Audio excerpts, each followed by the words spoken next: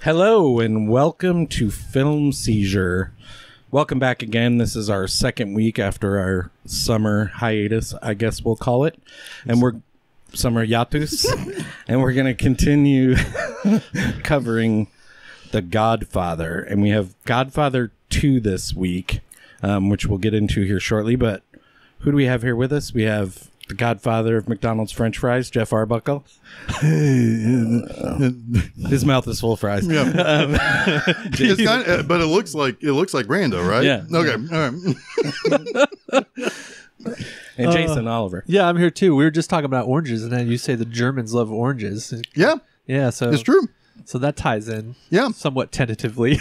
I just scared Chuck with the little monster face. Yes. It was like, and he ran off, and I was like, no, come back. I'm going to go get my pesticides to kill you. Oh, no.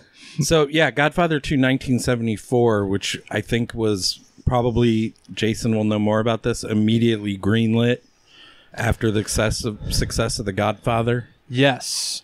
Oh, by the way, you are Chuck Moore. I am Chuck Moore. How's it going? I'm here, too. But what's interesting is that it was not the next thing that Coppola made. Oh. He made The Conversation in between the two Godfather movies. Another, whatever.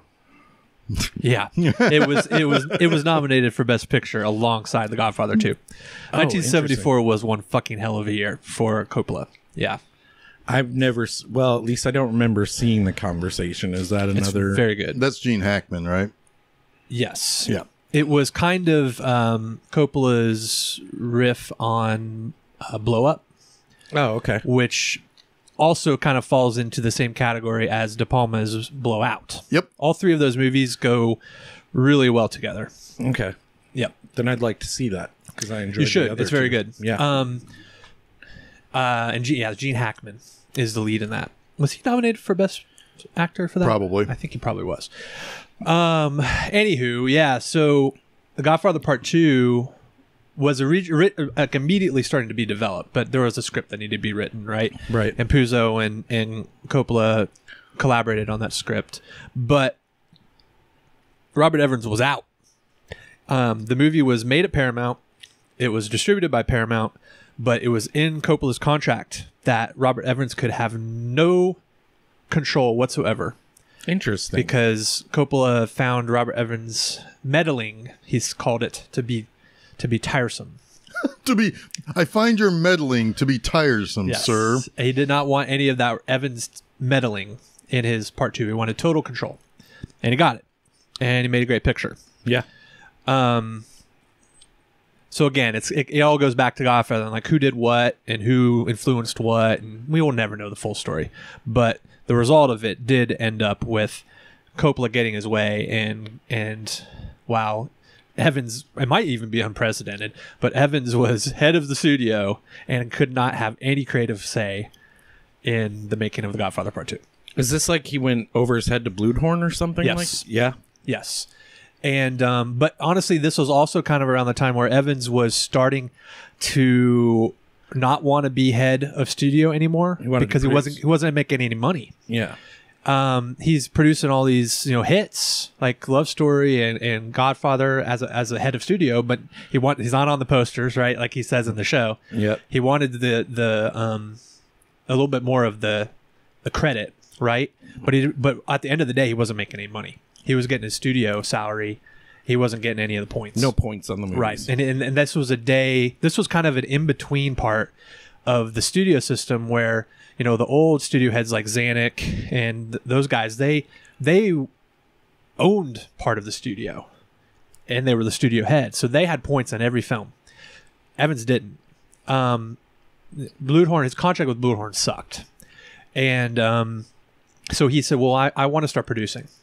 So they gave him a deal where he could still be head of studio and produce films. And he like was Chinatown or right. And he would have then percentage points on those films. So that's what he started doing next. While Coppola was making Godfather 2, Robert Evans was producing Chinatown. Which is also like some of his Chinatown stuff is discussed in the offer. Yes, it is. Yeah. And that's just an incredible story in and of itself. Like the all the creative strife behind that. It's also where Evans and his relationship with Jack Nicholson really came together. They were best friends until the day Robert Evans died. I mean, probably his best friend. Robert Evans had a lot of good friends, but Jack Nicholson was probably the best of his friends. Yeah. I mean, Evans essentially discovered Jack Nicholson, like pulled him out of like the obscurity of making films for like sci-fi, whatever. Yeah. And put him in a picture right before Easy Rider came out. So I forget which picture it was, but Jack Nicholson. Was it The Trip? No, that was earlier, I think. Oh, okay. I think. Well, that's right in there. Yeah, it was. He was making all sorts of weirdo films like that. Oh yeah, the Psych Out. But it was as good as Easy Rider was. It was still kind of counterculture, right? It was Chinatown that really legitimized Jack Nicholson as a serious actor. And the rest was history from there. And then we had Albert S. Ruddy, who produced the first Godfather. I wonder if there's more to that story about why he left, but apparently he went on to do his own picture, The Longest Yard. Yes. Is what he wanted. So he's out of the picture. Right. To say the picture again. I've not done a whole lot of research on that relationship, but I did read a quote where Coppola has said, "I don't remember Al Ruddy being on set at all." Interesting. Yeah. So either Coppola has kind of shut out a lot of the memory of those people to take the glory, or they're embellishing on their involvement. Yeah. Well, obviously, it might be a little bit of both. Yeah. Probably is, right? But anyway, yeah. So Godfather Part II went forward. The shoot on Conversation must have been probably I don't know. That must have been a pretty easy shoot because 2 years later, Godfather 2, which had to be no small undertaking. No, it's almost like two movies. Well, yeah, exactly. Shot at two once. movies. A big budget, at least for the day. I think it was $13 million budget. I think I read, though, that the total budget may have ended up over 20. No one really knows. That's pretty typical for a Coppola picture, as your budget's going to start to balloon. Yeah. Certainly did with Apocalypse Now. Oh yeah. The bigger Coppola's ego, the more difficult he was to work with. Unsurprising. Until that came to a head. But then it came to a head with Apocalypse Now. Yes. Yeah. So we have two movies here, right? Yep. Godfather 2 is split into... So Michael Corleone has taken control of the family, like shown at the end of 1. And again, we start with his story starts with a family gathering. Yes. Almost an exact mirror of the first. He's... Most definitely. This time he's at... what is it? What is the gathering? It's his son Anthony's first communion. Yes, first communion. Thank you. It's a very Catholic thing. And it's at Tahoe. So he's moved the whole operation from New York. To Lake Tahoe. Yeah. Yep. Because he is most definitely, and we find out one more movie down the line, made a shit ton of money in casinos. Yes. So he's pretty much, like, in a way, this is kind of him shifting out of the gangland style. Yeah, instead of illegal gambling, he's in legitimized guy. He's gone half legits because he's still in a frowned upon business. Sure. Yes. Oh, and he's going to get pressure very soon in this timeline. Yes. And concurrently, you have the story of the rise of Vito Corleone, whose family, you have kind of another mirror shot of Michael's wedding in the first movie. You have his father's funeral, Vito's father's funeral, right? Which is very similar to the wedding scene, the way that they do the procession and everything. Mm-hmm. It's kind of interesting. But Vito's father had talking about someone in the Cosa Nostra. Cosa Nostra. Right? And he ends up getting killed for it. His older brother swears revenge. He ends up getting killed for it. And Vito's mom goes to beg for his life, saying he doesn't even speak. He'll never do anything. He's not going to hurt you. But the Don is what he'll grow up to be Yes, he will come back from you. He will come back. Yes. So, And then guns her down. and Vito runs away. Yep. And then he gets help to get put on a boat and gets processed through, because his last name is not, they're not actually Corleones. No. They were given the that. town. Yeah, they were given that at Ellis Island. Right. Well, he was. I mean, He he was. went across to Ellis Island by himself, 9-year-old boy. Yeah. Yeah. Oh, and that's our first appearance of Sofia Coppola, too, in this series. She's on that boat. Yeah, she's a little girl on that boat. Wait, I thought she was the. No, she's Michael's daughter. She can't be. She's her first. Her first appearance is in The Godfather. She is the infant that's being baptized. Oh. Well, So she real didn't life do that Sophia. very well either, huh? She got a lot of people killed. She did. Oh God, yes. Yeah. she did. Nah, anyway, we'll come back. But did to you her. notice? Did you notice how quickly they mentioned the mafia? Yes, it was like a slap in the face. It was like text on the screen. yeah. It's like, holy shit. Well, I guess that whole thing is not a problem anymore. No. Explain that, 'cause all we the didn't- gangsters loved the first Godfather. They didn't give a shit anymore. So the Italian American League, I think is what they're called, was run by Joseph Colombo. And this, again, we're taking most of this from The Offer. Yeah, it's a true story though. But yeah, I think it I is. mean, I don't know how much of the gangster stuff is true, but but what you're about to talk about is true. Yeah, the Italian American League was trying to shut down The Godfather. They didn't want it to go out because they consider themselves family people. Like we talked about earlier, they're protecting themselves, their family. This is their only option. They're not criminals. And they didn't like how they were portrayed in the novel. Yes. Yeah. And they basically coerced Al Ruddy, at least according to the story, to say, you can't have the word mafia in the picture. Okay. You could show this the way you're going to show it, because apparently he shared the script with them and they were like, okay, yeah, we can get behind this, but you can't say mafia. So they scrubbed the script of that. So it is kind of interesting that in the very beginning, and Joseph Colombo is dead at this time, because he'd been assassinated in real life. Well, he survived, But then he died. but then he died. Yeah. It was a long assassination. Yeah, I think it took a while. It's a slow bullet. Yeah. Because I think he still died from complications potentially, of yeah. the attempt. Yeah. Yeah, so immediately Francis Ford Coppola was like, hey, mafia. We're gonna say mafia. I don't know the story behind that, but was also supposedly a secret screening of The Godfather before it screened for anyone else for the mob in New York. Yeah. And it was beloved. Yeah. Oh yeah, I mean, it's like this is our real life. It's not glamorized necessarily. Right. It's not overdone. It's not what's the word I'm looking for? Exaggerated. Right, Yeah. and it's very familial. I mean, that was the whole point Coppola wanted to make. It's a family story, Yes. not a gangster story. Yes. Yeah. Oh, and we didn't really touch upon this, but it is really, really important. We did kind of talk about this in another light last week, but it was really, really important for everybody making this movie that there was actual Italians, Yes. Italian Americans in these roles. And they wanted an Italian American director. Right. And they couldn't find anybody to make the movie in the first place. Coppola didn't even want to do it because he, for the same reason everyone else turned it down, is because I don't want to glamorize, the violence in Italian Americans. It's like, this sends the wrong message. It took a lot of convincing, and it took him talking to Puzo and them kind of hashing out an idea for him to come on board. Yeah. Which changed the book, I think, quite a bit. Quite a bit. Yeah. Yeah. Yeah. But Michael Corleone's at the baptism. Go ahead. Yep. So now we started in 1901. The first communion, but yeah. Right.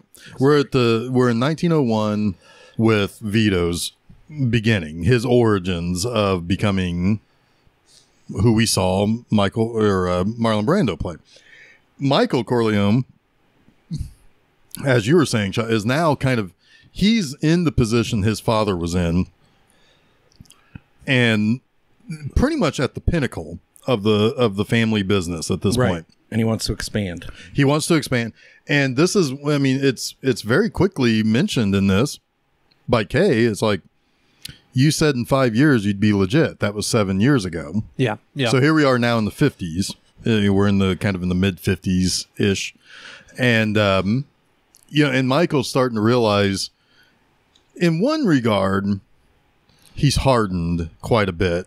But in another regard, I think he kind of realizes that maybe he's in a little over his head with this going straight business, because he's still, even though what they're doing isn't necessary. I mean, the running the casino stuff maybe isn't all that illegal,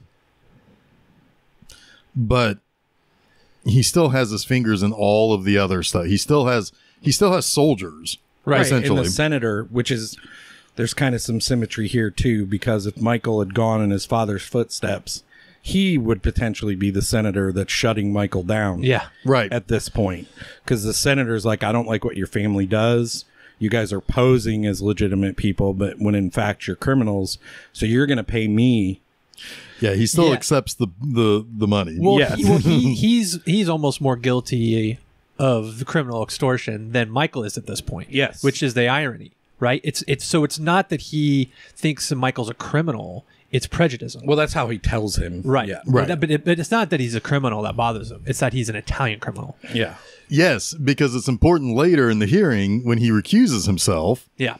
That I don't want this to be about Italians. They're some of the most patriotic people. He's a hypocrite. He's a hypocrite. He's a hypocrite. He's prejudiced. It is very realistic. Yeah, absolutely. You know, I mean, we see this because he was showboating at that point. Uh-huh. We see that showboating going on all the time, especially nowadays in our Congress, and he's doing it. And it's the exact same thing. It's just he's just saying slightly different words. Michael even gives a look. Like, yeah. It's like Yeah. Oh, it's great when they bring in the other guy, and he ends up not giving his testimony, and they have to adjourn. And Robert Duvall stands up and is like, "Oh, we need an apology. There should be." Yeah, it's like, man, they got him by the balls at that point. Yep.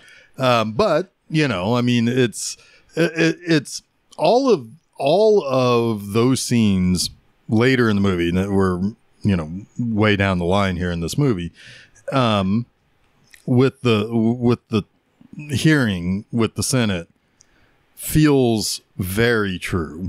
Yeah. And it feels very accurate as to how these people kind of position themselves, you know, and they're with the attempts at gotchas and attempts at what's the word I'm looking for? Obfuscation? Obfuscation. Anyway. Obfuscation. Yeah, okay, sure. I say it when I can't pronounce something perfectly. I just put a little Italian spin on it. Perfect. Hey, it's obfuscation. Yeah. Sorry, that may have been a little Italian racist. Sorry, it's not. Stereotyping. No, stereotyping. Yeah. Not racism. Enough. Stereotype. It's a broad stereotype. It's a broad stereotype. But anyway, yeah. But again, like I actually wrote this in my notes early on. This movie is about prejudice. It's also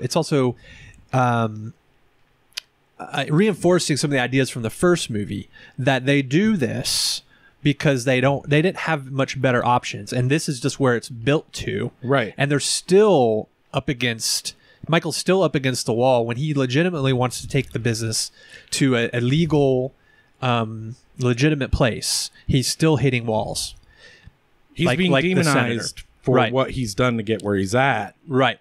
So he can't get out of it. So he can't get out. He's like dug a hole that he never wanted to be there in the first place, but he still can't get out of because of the prejudice that he faces as an Italian American. But he does make the senator an offer. He's like, no, you can pay me. I think he says you can pay me $1,000 and I ain't giving you shit. And that's pretty much it. You'll pay the commission fee or whatever. Right. Yes. Yeah. Which they do set him up a little later.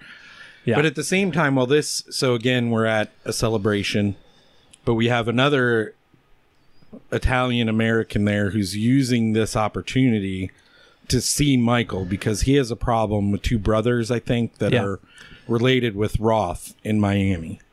Oh, yes. And this... Patangeli, I think his name is. Yeah, so this also mirrors something in the first movie, too, because at one point, somebody does go to Vito and asks for a favor, and he's like, I can't do that.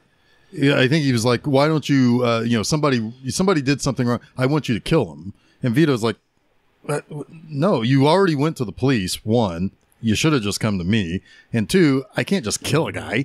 Yeah, you're coming to me. If you were a better friend to me, I would maybe take care of this for you. So, and then that starts a whole there's the first sign of something that's not going to go well in this situation that Vito's in. And this is the same thing here, because Michael stands up for a friend of his father's, Roth. Yeah. And so that pisses off the guy.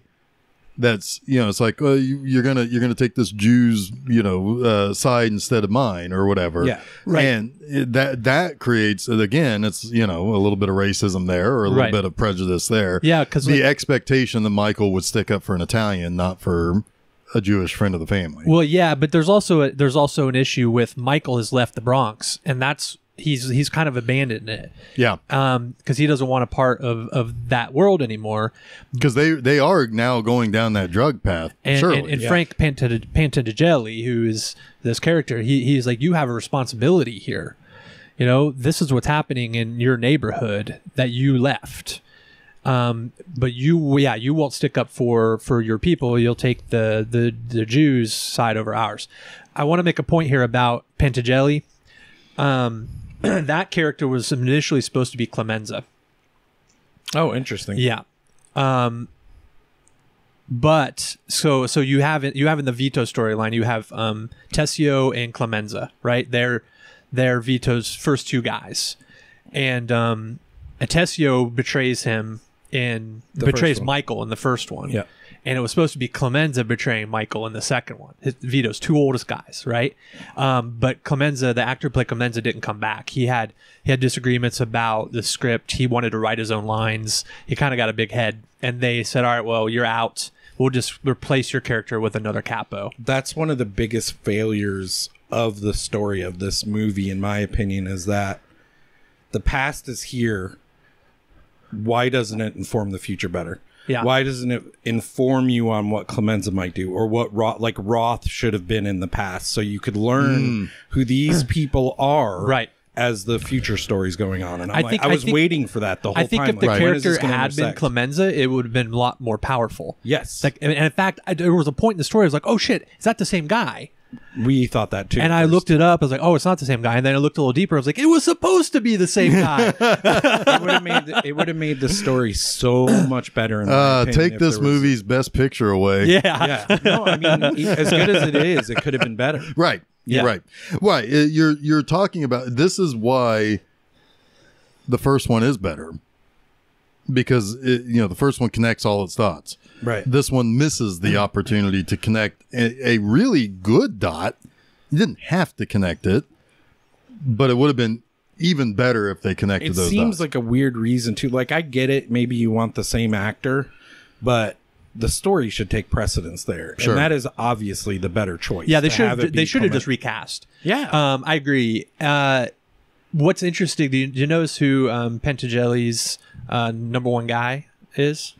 Who? He was also in the first Godfather, but in a lesser role. It's Joe Spinell. Oh, yeah. Oh, nice. Yeah. I noticed that, because it's like, he got shot and got right back up. Yeah. That's Joe Spinell. That's Joe Spinell. Yeah. This is our the third movie of his that because he's in Rocky. Yeah, he's in Rocky. Yeah. Yep. Also, our what's the you got Michael Roth. Roth is Lee Strasberg. Yes. Yeah. He is an incredibly important figure for a lot of actors of this era. Strasberg was just one of the greatest teachers of drama of that time. Yes, he was. The Strasberg School. Yep. So yeah, he's a big deal. Mm-hmm. Great part. Yes, the Hyman Roth part. Oh, the line of what is it? He's got cancer, right? Yeah, I think and it's so. Like, it's something like that. And Michael even says it's like, yeah, that's an illness that's been killing him for a long time. Yeah, because he always falls back on, oh, I'm dying, I got to give up but he's been doing this for like years. Yeah, he's been playing the weak man forever. Yep. Yeah, while still making powerful moves. Yes, but Michael has, at least early on in this movie, he's taken a position of defending him. He fully believes in him. whatever his father saw in him, he is carried forward. Yeah. And really, he's a bit blinded by what he wants to do in the future, which is to take the business to Cuba where there's no taxing, there's no, like, they can just make money hand over fist and not have to worry about the government anymore. But when he's down there, he sees things that bothers him. Oh, yeah. I mean, the rebels and the rebels could actually win, and that would totally destroy my investment. Yep. He also already starts to suspect Roth after there's an assassination attempt on his life at his house the night of the First Communion. Yep. My question is why does he suspect Roth at that point? I don't think he does, but I'm not sure. I think he does. Because he sends Pantagelli to go to the twins because he wants them to make nice. Yes, and I think that's because... But I think he's also not to make nice, but to get information. I think he knows it's one of the two. And he sends them both against each other to find out who does what. But I don't think he fully realizes what Roth is until... he definitely tells Pantagelli that he suspects Roth, and he tells Roth that he suspects Pantagelli. Yes, right. But the He's way playing against the but the way that Roth attacks Pantagelli, it makes you think at this point that Michael at least was setting up Pantagelli. He was trying to make him comfortable. I guess it is a little bit obscure at that point whether or not Michael had Pantagelli killed or attempted to be killed, or was it Roth? Right. However, the characters that are going to kill Pantagelli say Michael Corleone sends his regards. Right. But you don't know who. It's a bit of that word again. Obfuscation. Obfuscation. It's just obfuscation. Obfuscation. Obfuscation. Well, you say it from now on. OBFUSASCATION. USA. Yeah. But you can, as an audience viewer, you can understand why you would believe that Michael believes that.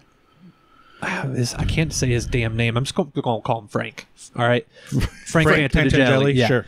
Why he would suspect Frank, right? Because that's who he had the altercation with, the drunk altercation, and just beforehand. And Frank is even like, I've had a little bit too much to drink, and he leaves. Yeah, with Joe Spinell. It's like you had more than a little bit too much to drink. Well, because isn't he the guy? He's going around and like. He's like, why aren't you doing this an Italian song? Yeah, exactly. And then they play like the stereotypical one, and he's like, They play Pop Goes the Weasel, and then they turn it into Pop Goes the Weasel. Yeah, right. And he's like, oh, they're just making fun of me. Yeah. So yes, it's definitely. I think you're led to believe one thing. Yes. Yeah. And Michael knows, either Michael or Tom Hagen, one of them knows, like, these people are going to be dead on the grounds. We have someone internal that's attacked us, basically. Right. yes. Right. But Michael knows he didn't call that hidden. So he's like, Roth, at that point. He's like, there's the only one who could have done it. I don't remember. No, yeah, because he does say Roth is the only one who has the leverage. Right. Yeah. Right. Yeah, or whatever he said. But But still, that's the point. Yeah. But he still continues his business with them. Well, yes, but he wants out. He definitely wants out after he's holding Havana. His money back. Yeah, he hasn't brought the money. Yeah, he's playing his cards very close to the vest. Yes, and he sees. I think not only does he realize that the uprising, the revolution in Cuba is going to be bad for business, but he also sees it as a way out. Right. Yeah. Yes. He also is saying, Well, yeah, it's his excuse. Yeah. I don't like this. Yeah. Right. I think at this point it's good to know that he also in ways suspects his brother Fredo is being involved. Yes. But he carries on kind of in part with this charade to figure it out. Who actually betrayed me in the family? I need to know. Right. Fredo's not very smart.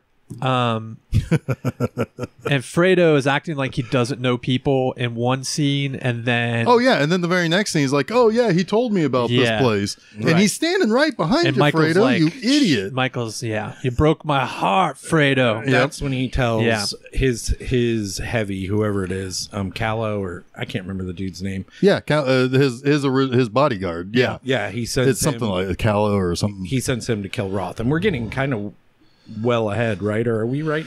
Well, I think we're okay. Though. Yeah, no, we're okay because again, we're talking about two different movies happening within one. Yeah, and at the same time, Vito Corleone has grown up to be Robert De Niro. Oh man, and Bobby D. so good. He was supposed to be in The Godfather. Yeah, he got traded, right? Well, yeah, exactly. There was a movie that Al Pacino took. I can't remember the name of it. It's got a stupid title. It's like a comedy action movie or something that Pacino ended up taking the lead in when they were waffling on him about being Pacino in Godfather, because Robert Evans didn't want him, Bluehorn didn't want him. Took a lot of convincing. Yeah. That's one thing that Robert Evans admits to. He's like, I was dead wrong. Yeah. Yeah. Yeah. So it ended up finally Robert Evans decided that they needed Pacino, but then Pacino wasn't available. So they went to negotiate. I think it was MGM to negotiate a trade. On the offer, it was essentially Evans who did the negotiating, but in the book, The Kid Stays in the Picture, Robert Evans sent Sidney Korshak, the myth, the legend, Sidney Korshak, the fixer, to get it done. He was also a lawyer, and they traded De Niro, a book and De Niro for Pacino. Yeah, the rights to a book. I can't remember which book. Yeah, but yeah, so that's how that happened. Pretty wild. And it worked out perfectly to get him back as Vito into. Yeah, because interestingly, at the time that he wins the Oscar for this, I believe he's only the second person to win an Oscar for speaking something other than English. Oh. Is this the only character? This has to be the only character that's won an Oscar, but being played by two different people. Right. At the time, also, that is true. Wow. I think Sophia Loren is the only other person at the time. Of course, now, since then, like Roberto Benigni. Yeah. But, but I think it was Sophia Loren was the only other person. That's interesting. But, he's really good in this. And, again, it helps solidify what I said last time about Vito, which is I think Vito could be very, very reasonable to have any kind of relationship with. Yeah. Right. I don't think he is overtly mean like Sonny or like Michael in this one. Michael does some pretty nasty stuff in this one. He's not, I mean, he seems like a man of his word and of honor of some sort, Unless there's something he wants and he has to put a gun to your head. And it can't be understated to how patient Vito is. Exactly. So, like, he waits 25, 30 years for revenge in one aspect. Right. Like, he's a very patient, deliberate person. But if you are, if you're just an Italian living in a slumlord apartment, he's going to help you. Yeah. Well, and not ask for anything back from that woman. Well, maybe not. I mean, his whole world is built on not asking for stuff back, but it being implied. Sure. Yeah, exactly. I mean, that's made very clear after he's taken control of the neighborhood, after he's killed Fanucci. That's a great scene. It's great, but it mirrors the first scene of the first movie, right? Where he's behind a desk and people are coming in for favors, and he's trading favors. That's how he builds his legacy. Sure. It's how he built his power. But I sincerely doubt there's too much he can expect that little old lady's going to get back. I agree. So I think he's appropriately. He has right. These are the people. Proportion. Right. These are the people. This woman is the gospel. They're the people that spread the word about Matthew, Mark, Luke, and John. Yep. Yes. Yep. Yes. 100%. Yep. She's the one who's going to build the goodwill. Yes. Yep. Yeah. She's more valuable than anyone. Yeah. Right. Yeah. Yeah. And exactly. And it's important that Mama Corleone is there for people to go to, so that if they're afraid to talk to Vito, they can put the good word in with Mama. Yep. And then Mama's the heart, kind of. Exactly. Yep. And then she takes it to Vito. If you've touched her in some way, she gets you the place at the appointment. Yeah. I do want to touch on this. Like you talked about the Don Fanucci, and actually that's probably coming up soon. But Don Fanucci kind of, in a way, creates Vito by attacking other Italian Americans as an Italian American, and Vito Corleone's like, why would we be hurting ourselves? Right. We like the whole idea of if we're not going to be protected, we must protect ourselves as Right. born in that moment. Right. Right. And that Why are we Vito- giving him $200? Yes. Yeah. He should be on the same team as us. Right. Yeah. We should all be here And this- for and one And of this why, blows his are we guys' paying for minds. protection? Yeah. Right. It's like, what do we need protection We're not even from? getting protection from Right. him. Right. Yeah. Yeah, this blows his buddies' minds. Yeah. It's like, well, that's just the way things are. It's like, so? Yeah. that doesn't have to be that way. Tessio is just like, we just pay him. We keep doing what we're doing. I mean, what's the problem? It's like, no, he's He's not doing anything Yeah. for it. We're paying for nothing. exactly. And Clemenza is one of those people because Clemenza had earlier thrown him a bag of guns after maybe he robbed a bank or whatever the hell he did. And Vito Corleone protected the guns until he came back. Yep. And he's like, do you ever look in the bag? He's like, nope, I don't concern myself with other people's business, which is a lie. He knows exactly what Clemenza did. Right. But he doesn't stir the pot. You know, he's not stirring the trouble. Yeah. Right. But they go steal a rug together. They do go steal a rug together, and boy, that family's so happy to get that rug. They got the little loves kid it. playing on it. Yeah, I like That's Sunny. yeah, this Sonny. Yeah, Yeah, it's funny. It's perfectly De Niro scene too. The way he acts so much with his face in that. yeah. But And you're not sure at first like which way he's gonna go, and then he's like, "Yeah, we would like the rug." well, and then it's because it's when he's talking about like Vanucci, and it's like, why are we giving him the money? I'll go talk to him. I'll make him an offer he can't refuse. Yes, and that's I knew the first time that he's Yeah, that was says it. so damn predictable that was coming. Unfortunately, I was like, he's about to say it. He said it. You know, it's his But that's thing. his though. thing. Yeah, Yeah, it's his thing. It's his thing. I forgot it's his thing. Yeah, it's cool. It's fine. There's got to be a first time. Yeah. If they make yet another movie with another Vito, he better say it in the trailer. Yeah. In multiple languages. Anyway, so he just sacks up to the guy.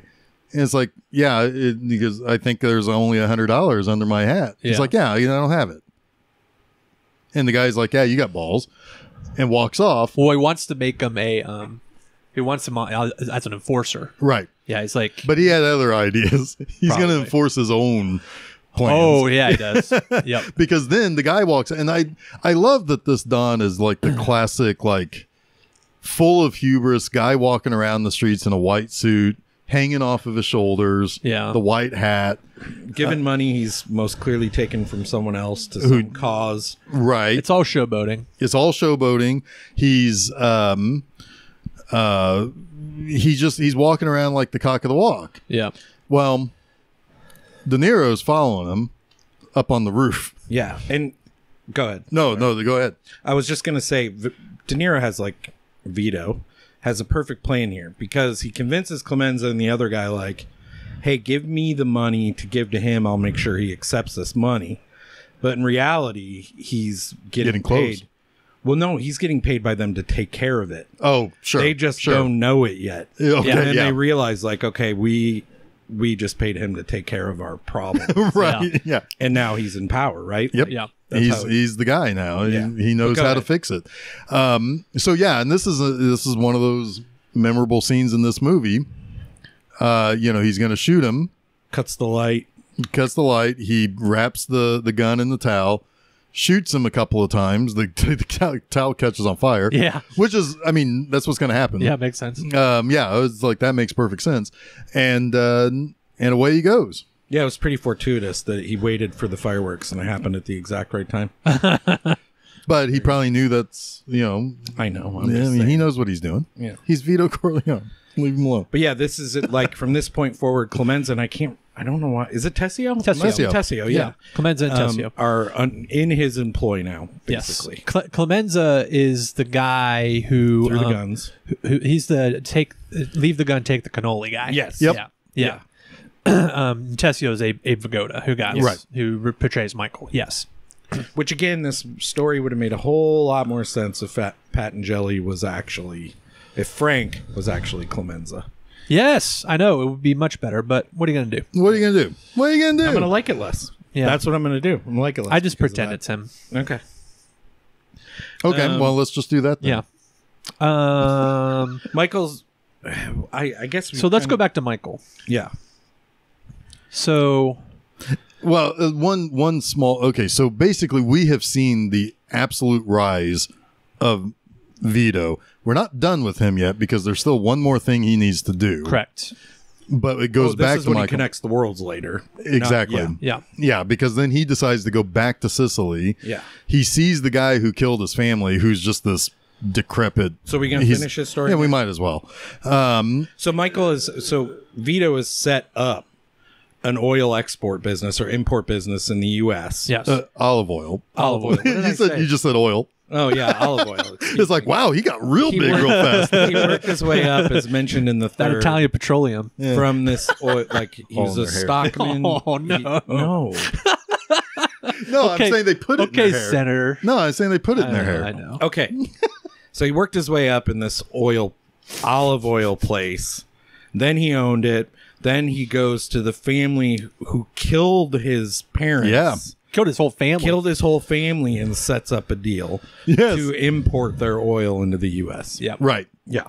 And then, He takes his family all there to Sicily, to Corleone, to yep. And he literally guts the guy. Yeah. That looked real.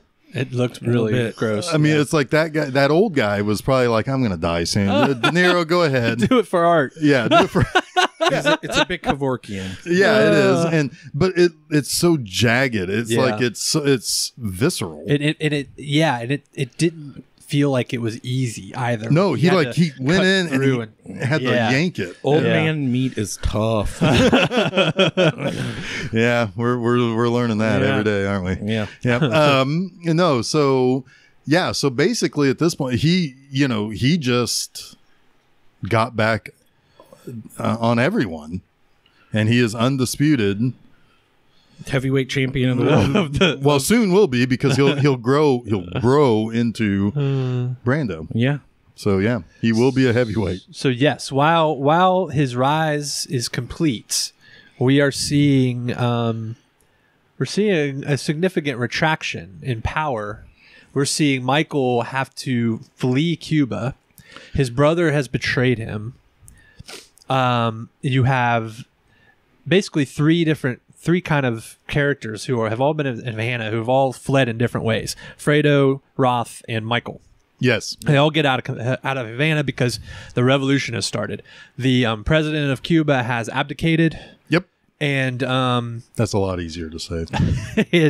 that power vacuum will now be filled by the revolutionaries.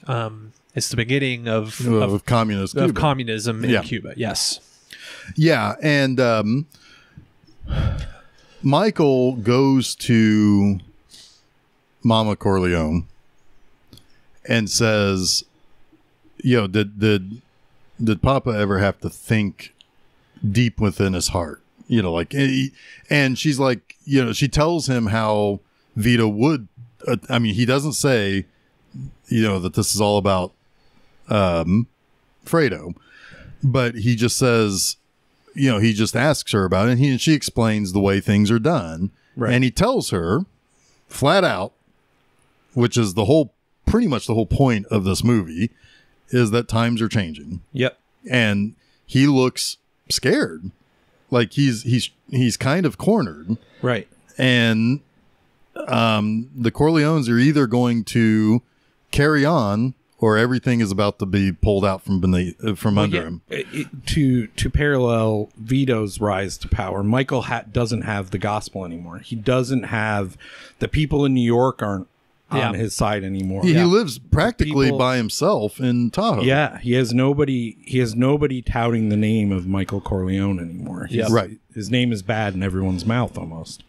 Well, yeah, especially because to some people, he ran out on a deal. Yeah. And there's other things that have obviously you kill heads of the five families and Mo Green, there's going to be blowback to that. And especially with the Mo Green one, Exactly.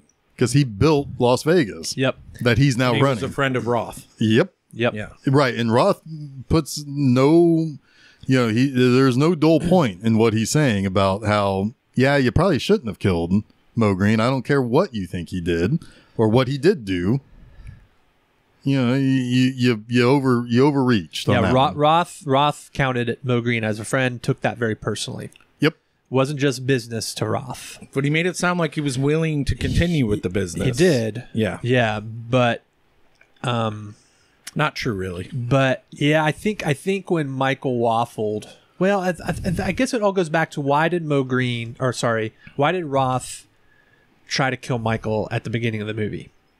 It was for Mo Green. It was for Mo Green. Yeah. So it was never about business. Yeah. He's just keeping them close. Yeah. Take his money, Potentially take his money, and then kill him. because maybe he was like, all right, well, I got to go at this another way. Right. Yeah.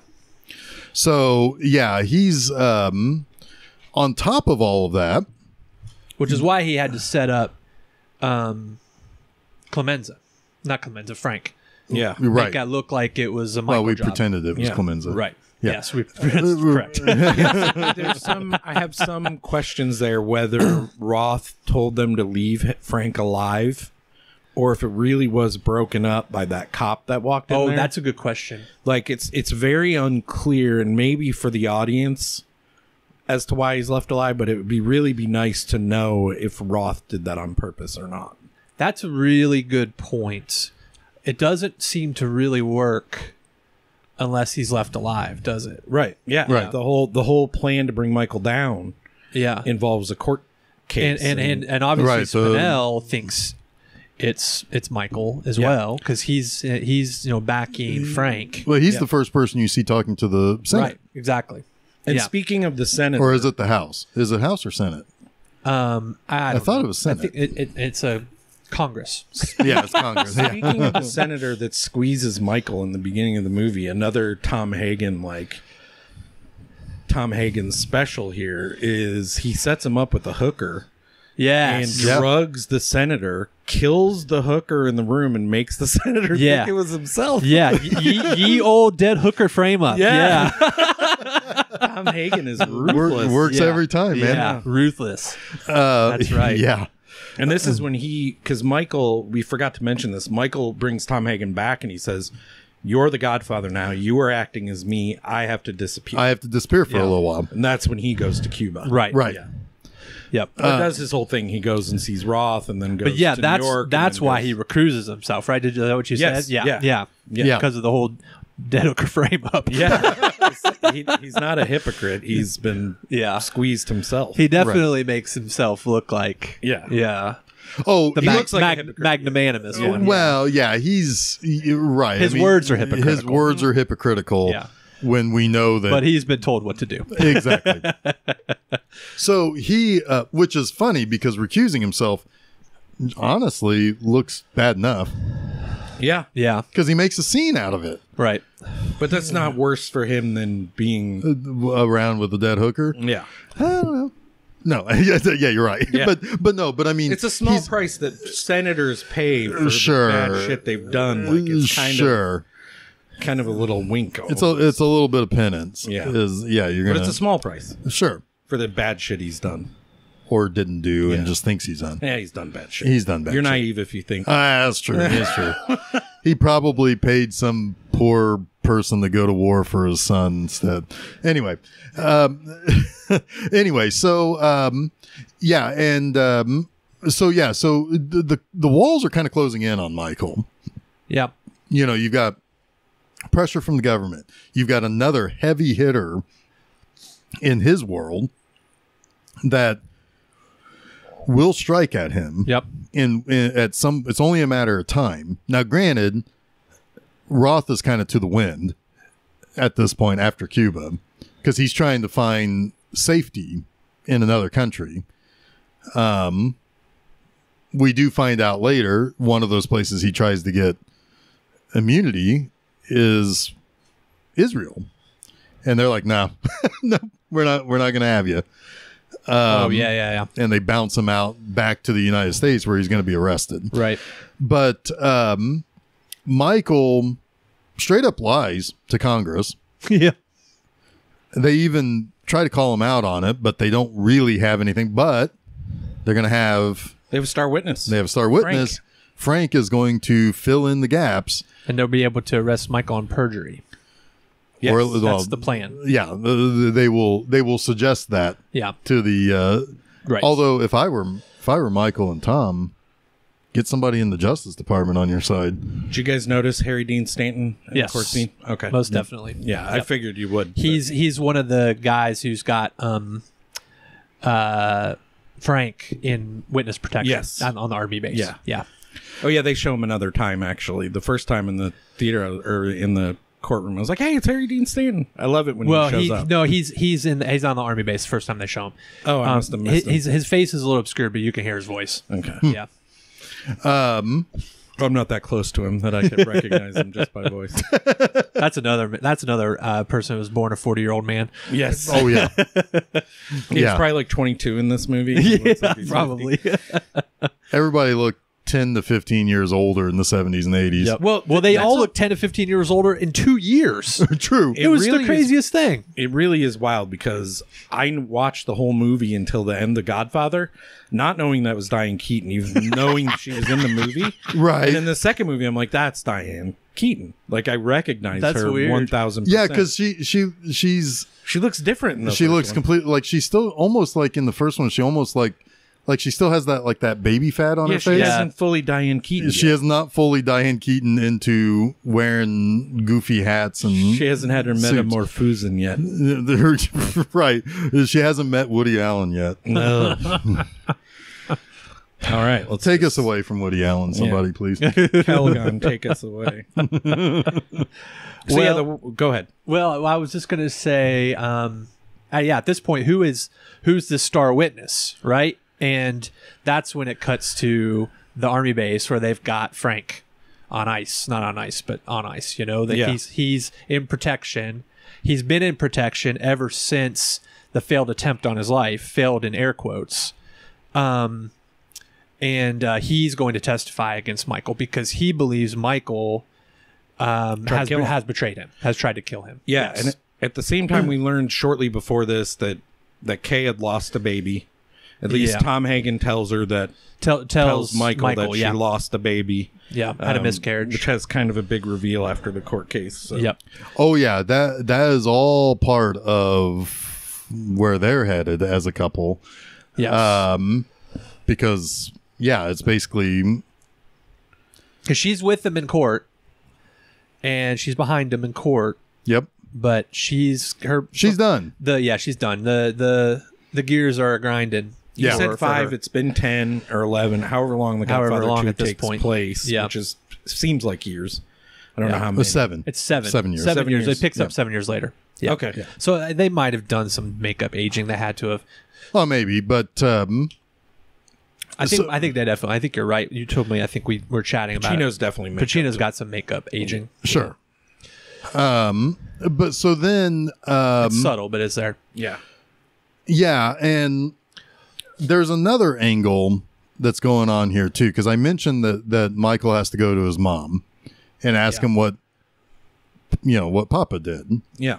And that's because there's turmoil within the family, not within the organization, within the actual family, because Connie knows that he had Carlo killed. Oh, yeah.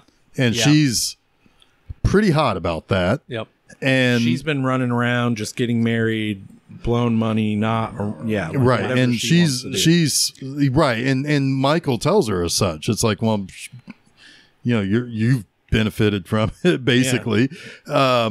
So, it's, so she's not happy with Michael. And he knows that Fredo has betrayed him. Yeah.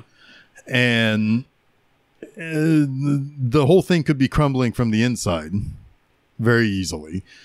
So, like he's cornered basically. He's got these 3 different opposing forces, some from within, some from without, some as big as the government.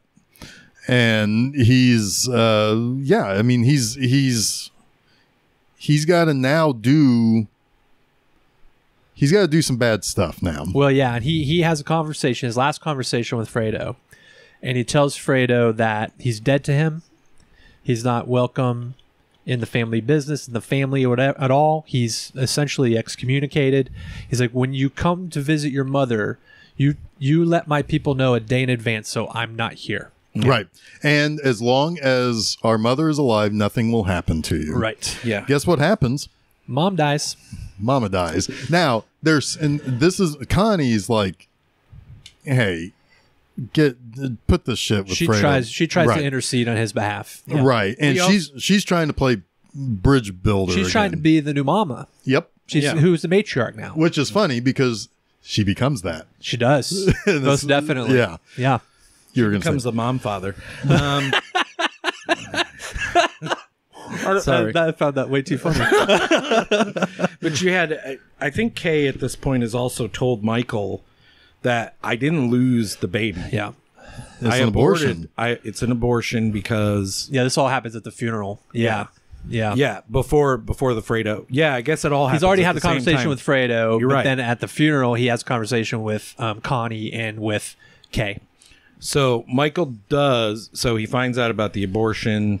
That ruins him. Ruins him. Maybe it wasn't at the funeral, but it was around. I think it was a little It was before. short. It was either right before or right after. Yeah. I think it was slightly before, but doesn't matter. So he's got that. Oh, hanging it over his was head. slightly before because she's at the funeral and they're very cold. Yes. Yeah. Yeah. So she is so out now that she doesn't even want to bring another Corleone into the world. Yeah. And she wants a divorce. She wants out completely. So what started as protection of the family from Michael has become decimation of the family. Yes. There are people killing his offspring Yeah. because of who he is. Yep. His brother has betrayed him. Like, it's the ultimate, like, come down for a dude. Like, Yeah. he's been leveled. He's been ruined. Everything his father built has come crumbling down around him. because Michael didn't do things the family way. Right. Right? Like, Yep. presumably you reap what you sow. It's that double-edged sword, right? His quest for legitimacy was what The things he had to tear down to make his family legitimate ruined his family. but also I think even if he didn't do that, if he had just stayed, I guess it depends on what family you're talking about. Right. His family that he built with Kay or the family, right? Both. But both have crumbled around. He could have just had Kay and his family if he chose that path. Yes. But he chose a different path. Yes. And now he's losing both families. Yes. And 3 deals with that too, a little bit of what his aspirations does. It's the ultimate thing really for him, even though it's not done really well. But we'll talk about that next week. We'll talk about that later. So let's start let's start tying the threads together here. So Michael, there's going to be a star witness that's going to prove that Michael lied to Congress under oath. It's Frank. Yes. Frank comes in, he sees his brother and has a change of heart. And then, like they start asking him questions like, I don't know anything about that. What are you talking about? I don't know anything. He then goes, so now everything is in disarray there. So essentially he has, he basically has won that. He's more or less gotten free of that. Tom makes a big scene about getting an apology from the U.S. government, which is great. Yeah. Making his own scene. Tom's the best. Yeah, he is. Robert Duvall is just. I know why he's not in Godfather Part 3. He was in Days of Thunder the same year. Probably also read the script. Yeah. It's like, I'm out. Well, did he not read the Days of Thunder script? I'm just kidding. Yeah, but that one's fun. He's having fun there. Anyway, no, that's me being facetious about why he's not in it. But just oddly, they came out the same year. Anyway, so was this a threat? Was it plays as we brought your brother here, we're going to kill him if you don't. I think that's interesting. Or did his brother come to threaten him? You don't go against the family, buddy. I think it's a reminder. And I think it's a reminder in whatever way he wants to take it. And both work. Both work, right? Yeah. Because I don't think his brother would come on his own free will to be threatened. He's a big mafia dude and a Cosa Nostra dude in Italy. Yeah. Yeah. Interesting. I was just curious what you guys thought. Right, because he doesn't even speak English, right? He doesn't have to. He just has to look at him. Right. But you're right. He does mention in his conversation with Tom later that he was tougher than all of them. Yeah. right? He could have been could have come here and had a his own boss family. here. Yeah, exactly. So yeah, I think it set his priorities straight. Yeah. Right. And so, so he gets out of that to kind of continue that story with Frank. He's still at the army base being protected, and Tom comes to see him, and they have a big old cigar together. Yeah. And he's like, you're a big fan of history, you know, and you know what the Romans would do when they would take their shot at the Caesar and fail. He's like, yeah. And then the next day he slits his wrist in the bathtub. So Tom told him, you're done. You better do it yourself or we're going to do it to you. And this is kind of interesting where the story of the first Godfather, Michael, is not to be Batman-y, but he's vengeance. Yeah. At the end of the first Godfather. In this one, he's dealing with people he loves. Yeah. The people that he has to kill, that even the ones that aren't family are people he's respected and loved. So it's kind of like a slow, introspective burn. That's exactly what the last shot of the movie is. Oh, yeah. Yeah. Yeah, versus the first one where he's proud of what he's doing. The second one, he's hurt. He's hurt. Yeah. Well, there's It's a really interesting yeah. dichotomy. I keep using that word. I think I'm using it right. Yeah, I say you are. There is Obfuscation. There's a reinforcement of the end of the first Godfather as well with Kate. Or Kay, sorry, not Kate. When she comes to visit the children, and Connie's like, you gotta go, he's gonna be here, and he shows up right before she leaves, and she's in the door frame. Yep, and he just walks to her, and he closes the door on her. She's just there to get doors closed on her. Yeah, right. He closed the door on her at the end of the first Godfather. That was separating one part of his life from her, and now he's closed the last door on her. Yep. Yeah. And she's out of his life. Yeah. For now. But she writes a just bad script. pulls him back in. She pulls him back in. Yeah. every time. That's one of the only things that works for me in the third movie, though, is their relationship. Yeah. Yep. So then so one problem is handled. For Roth, well, he's going to be at LaGuardia, and he's going to be heavily guarded. It's the JFK Jack Ruby moment. Yeah, really. pretty much. And it's like, so how are we going to get to him? We got an idea on this. They just dress a guy up as a reporter. It is. It's totally Jack Yeah, Ruby. he just shoots him and then just runs off. Yeah. Which is... Yeah, like the first movie doesn't have a whole lot of suicide missions. The second two This one Have a does. lot. Yeah. And that's I think that's worth pointing out, because I thought about that too. Yeah. Well, What's the story behind each one of those? Because that's a guy that they have to press. They got something on him that's a favor. The guy who kills Roth? Well, yeah, the guy who kills Roth, later the guy who kills the Archbishop, I think, in 2 or 3. I mean, that's part of the in the trenches stuff that this movie doesn't show you, that would honestly make these people even more repugnant. Right. How do you get a guy like that to do that? It's not loyalty. No. It's not fucking loyalty. We need to talk about that scene in 3, because I think I know who that person is, and of course he's going to do that. I forget who it was. Okay, we'll talk about it in 3 then. It was the guy in the plane who's got the gun in his... Isn't that guy? Yeah, we'll figure that out. Anyway, so so basically, I love it too. The guy runs off.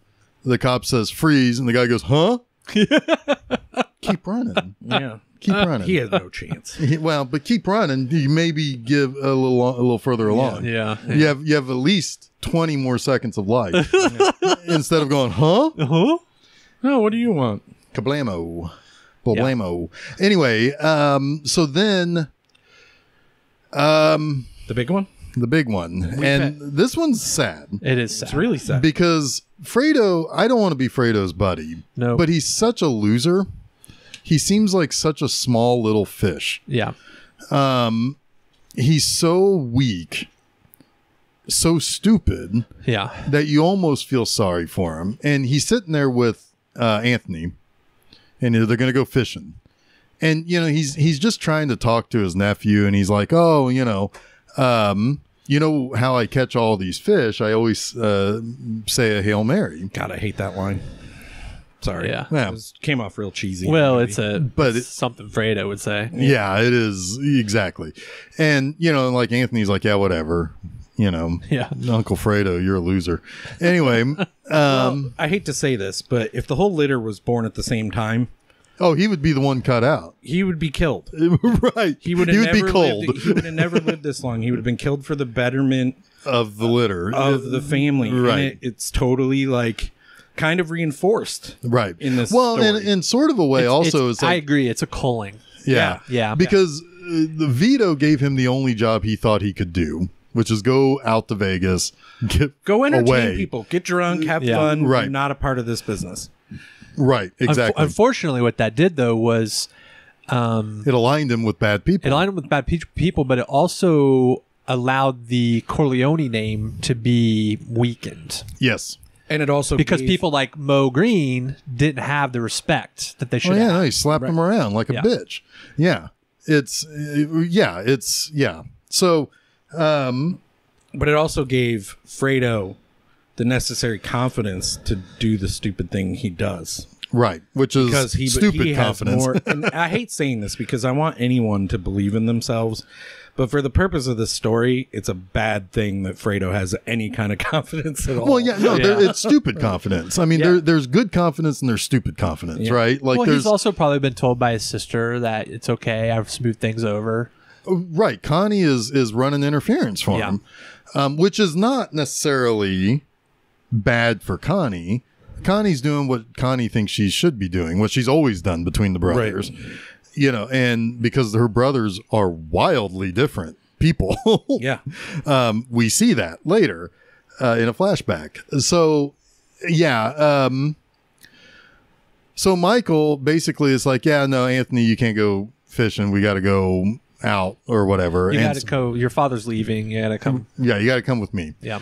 And Fredo's like, okay, whatever. We'll still go fishing.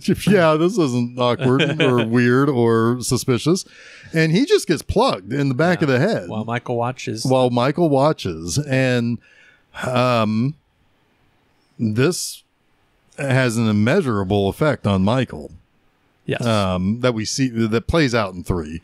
But, you know, like he's sitting there alone, on the, next to the lake. And he's thinking about like, basically it's like the day after Pearl Harbor. He's joined the Marines, which pisses Sonny off yeah. unbelievably. Yeah. So they have a flashback to end the movie, right? Right. And this is when he tells Tom and Sonny and Fredo that Yeah, he's- well, and also it's the day that Connie met Carlo. yes, Sonny introduces them, which is ironic as fuck. Yeah. Well, and also he treats them both like idiots. Yeah. It's like, why don't you go look at the fucking tree? Get out of here. We were talking about business or whatever. Yeah. So Sonny doesn't like that Michael's joining the army. Is it Army or Marines? Marines. Tom is incredulous, and the only one that shows any God, measure of yes. support It's Fredo. It's Fredo. And then he gets slapped by Sonny, yeah. which is fun And because he, you're he seeing. reaches out to shake his hand. He's like, Yep. get a fuck out of here. Yeah. And yeah, he's, and now he just killed that one person who Yep. stood up for him, who essentially, I mean, that would be like, it's the one guy in the family of objectors who would say thank you for your service. But it's also It's kind of like the of Mice of Men ending, a Yeah. little bit. But it's Yeah. also reinforcement that Fredo never got it. He Right. never understood what any of it was for. Like Michael ruined the family plan yeah, by going off to the Marines. right. Right. And As much as Vito would say in the first one that Michael's not a part of this, that's not what his plan was. however, I think Vito was smart enough to understand if he goes off and joins the Marines, he comes back, he's a hero that's electable. Sure. So he knows how to change that plan. Now, Tom tells him, it's like, your father and I talked about your future. And it's like, wait, you and my father talked about my future. It's my future. And, it's like he's kind of showing a little bit like, I'm going to go my own way Yeah. here. Yeah. Which, of course, that's what these movies are about. And Him going his own way. We'll never know how Vito reacts because Marlon Brando refused to come back and Right. shoot a scene. He just came to the door. Yeah, it was a surprise party. not- He was reality. actually supposed to come back, but he just didn't show up. That's interesting. Yeah, he was mad. I guess it's a good time to tell the story. He was mad about how Paramount treated him and buying back his points. Yeah, okay. So the story goes, Brando needed $100K to pay his taxes that year, and he worked on Godfather for scale. His agent came to Paramount, asked for another $100K, and they said, well, we're not going to just give it to you outright. We'll buy back his points in the movie. And his points in the movie would have kicked in at $50 million gross, and it would have earned him $11 million, like in royalties and everything until the day he died. He lost $11 million. Yeah. So he fired like all of his people. After that, he fired his agent, his accountant, them all. Well, he does return. And he also held a grudge against Paramount. He does return in The Freshman. Yeah, he does. He does. Yeah, he probably had a little more juice then. We'll have to see how much he got paid for The Freshman. Right. No, that was pretty good. I would like to hear Matthew Broderick's stories of working with him. I would too. But anyway, But also one other note here: James Caan came back to reprise his role of Sonny in that scene for the same amount of money he made for the entire first movie. that's hilarious. Yep. Wow. Yeah. Which probably wasn't a ton, but James Caan was one of the only names at the time The Godfather came out. Like Marlon Brando was a name, but he was an infamous name. Caan was a pretty big star. Yeah. When that movie came out. In fact, so big a star they wanted the studio wanted him to be Michael. Michael. Yeah. Well, he had too much chest hair for that. Yeah. He He wouldn't had have back been hair. Back there. He would not have been believed. I've been He turned. wouldn't have been. He's perfect, Sonny. Perfect. Yeah. Yep. Oh yeah. He can't play soft and quiet. No. I mean, even when he had a soft and quiet scene in Thief, Yeah. it was terrifying. Oh, Coppola was 100% correct. And Yeah. Coppola didn't want him at all, but he was perfect as Sonny. yeah. Yeah. So basically, this movie ends with Michael having to kill his father's son. Yeah. I killed my father's son. And that's something that you don't typically ever think that you do. No, it's Cain and Abel. Pretty much. But I mean, for now, at least the Corleones are going to continue thriving, Yeah. at least for now.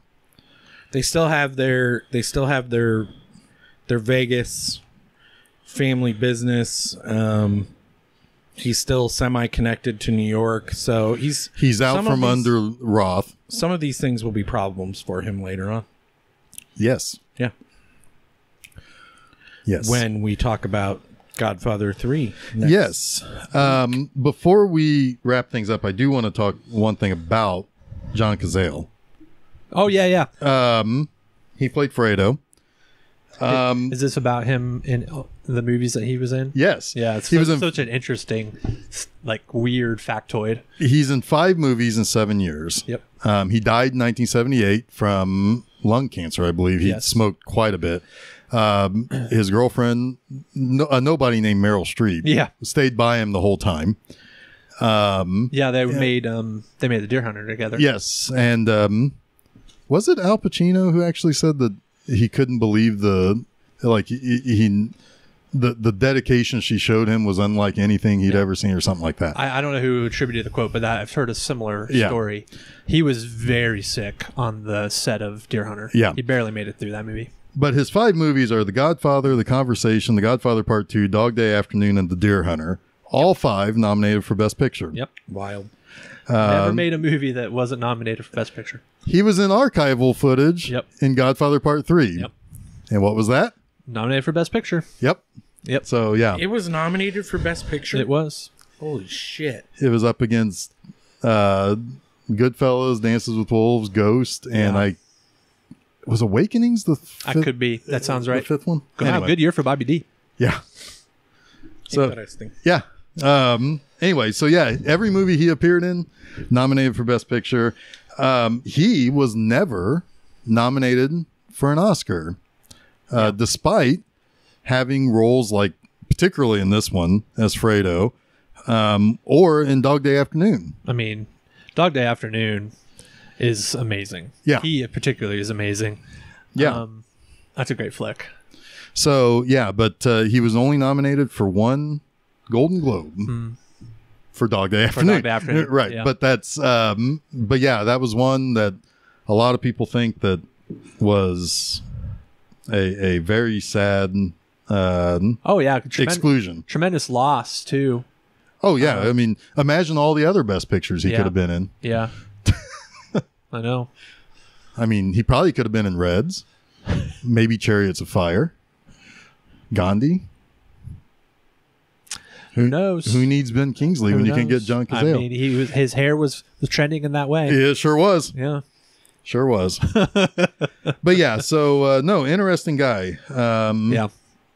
You know, but yeah, he was only, I mean, he was on stage before being in movies. Yep. But yeah, he only made 5 movies, and they were 5 pretty significant ones. Yeah, it's a pretty good legacy. All right. All right.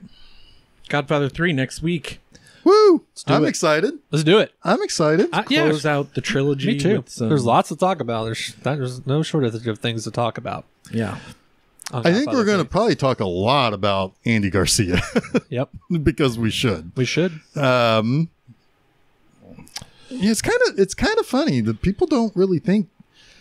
There's a couple of things that are kind of funny about the Godfather movies. First, when these first 2 movies came out, Al Pacino was a heartthrob. The decades have been rough. Ooh, ah. Right. I mean, he was a handsome man. Yeah. Yeah. But I mean, if you don't know who Al Pacino is and you watched Godfather and then watched Jack and Jill next to each other, why you would ever watch those 2 back to back, I don't know. I would say he's almost unrecognizable between The Godfather and Heat. Yeah. Yeah.